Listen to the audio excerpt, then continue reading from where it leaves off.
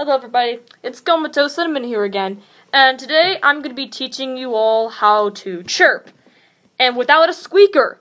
This reduces the hassle of, risking you're going to choke or something like that, because the squeakers that you find in pet stores, what if you breathe wrong and it goes like, and you die or something? I don't know, but I just didn't prefer the pet squeaker, because one, it has the same pitch over and over again. It depends on how you use it. I mean, I don't know every single tip and trick. One thing you need to have is a high vocal range. I mean, being able to get your voice up very high for the chirp. And the ability to, roll your tongue like, something like that, First thing you gotta do when you chirp is get your voice way up high and say the word ew, like you're saying something gross. But more like a short, like, ew, something like that. That is the basic chirp. And you just go like, and it sounds like a chirp.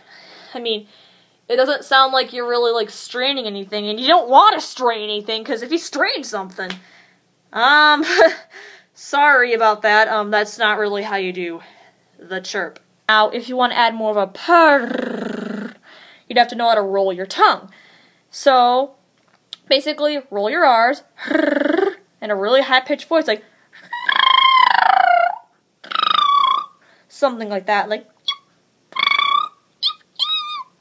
something like that. It's difficult. I'm taking Spanish classes. I'm kind of learning how to roll my tongue, and I knew how to roll my tongue in the past, and oh my goodness, it's exhausting.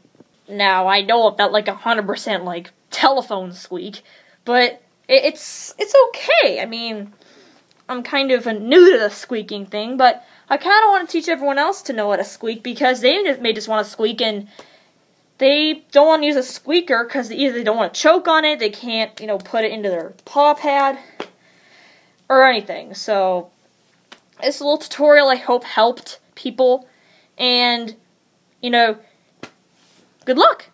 And comment something below if you want, videos on other things, and I'll see you next time. Bye-bye.